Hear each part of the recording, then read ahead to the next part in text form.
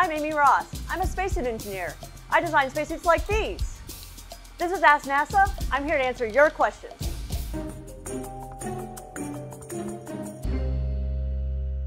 For the Artemis missions, astronauts will wear spacesuits like these, and they'll be able to walk on the moon in a spacesuit like this.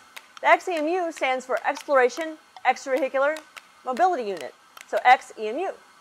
On the front of the suit here, this is called the Display and Control Unit, and this is how they control the backpack or life support system of the spacesuit. The new generation of spacesuits, or the XEMU, has a lot more mobility, so they're able to do the science we need them to do, such as geology, pick up rock samples, and also interact with rovers. But can she dab? Yes, she can. She can also floss.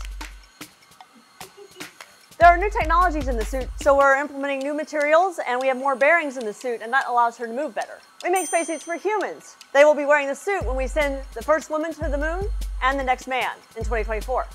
Yes, the layers of the spacesuit protect against all the harsh conditions on the lunar surface, including moon dust.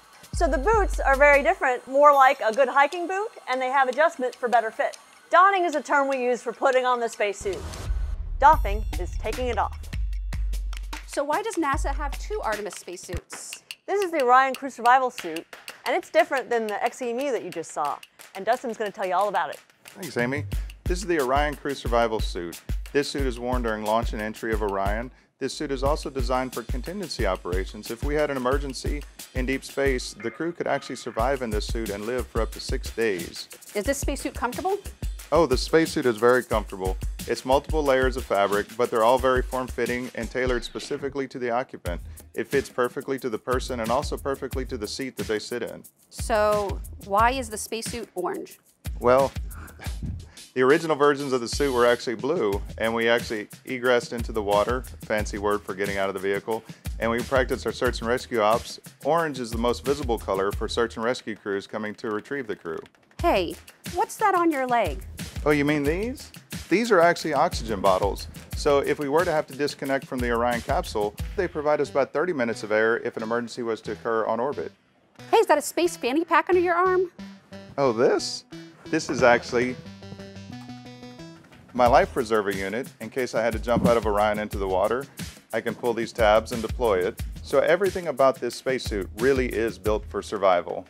What's the spacesuit material experiment? We're sending some spacesuit materials to Mars to test them in the Martian environment. This experiment will show how our helmet materials and our soft goods hold up in the Mars atmosphere.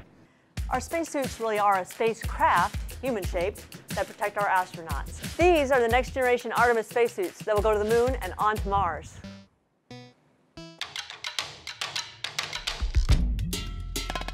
Oh, that was so cute! I loved it so much.